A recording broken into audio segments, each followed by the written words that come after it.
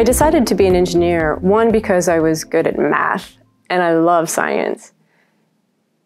And two, as I got into engineering, I really enjoyed solving hard problems. Purdue prepared me for my engineering career through really tremendously rigorous coursework and very supportive faculty.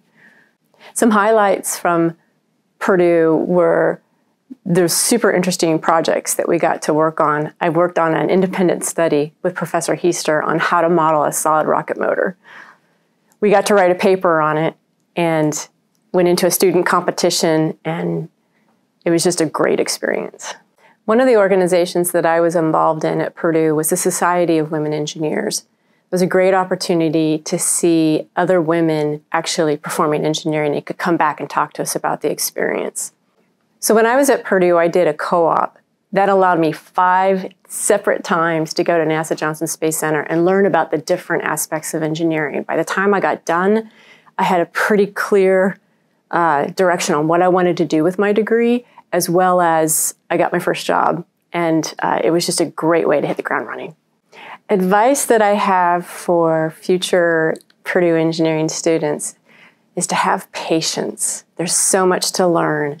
Enjoy learning it, and just keep your head up looking around for all those opportunities, because at Purdue you'll find them. We have tons of challenges in aerospace engineering that we're trying to solve, and I need a lot of good people. So if you're interested in math and science, Purdue Engineering is what you should do. My first small step was getting a co-op at NASA Johnson Space Center. My second small step was leaving NASA and joining a small business in commercial space. My third small step was joining Blue Origin, a larger commercial space company.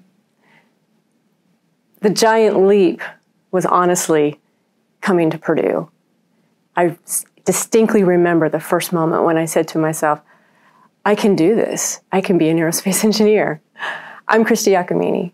I received my bachelor's in astronautics and aeronautics in 1993, and I'm a Purdue engineer.